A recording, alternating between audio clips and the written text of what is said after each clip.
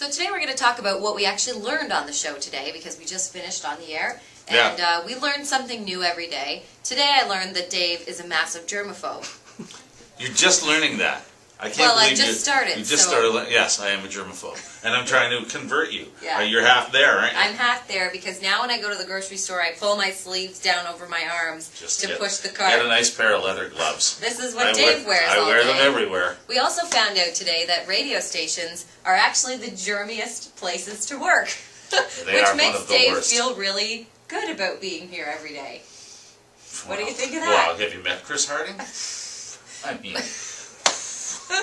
And we also found out that Rachel is sad. Well, no, you aren't sad. Not sad. You think you have sad. I've self-diagnosed myself with seasonal affective disorder because I am that much of an expert that I can self-diagnose myself. And now that we've gotten hit with another winter storm, like You're sad. I hate it. I hate it, and it just depresses me in the winter. So I can't wait till summer. The middle of summer, like the dog days. Dead heat of summer is my favorite time of year. And you won't be sad. And I won't be sad then, but today I am.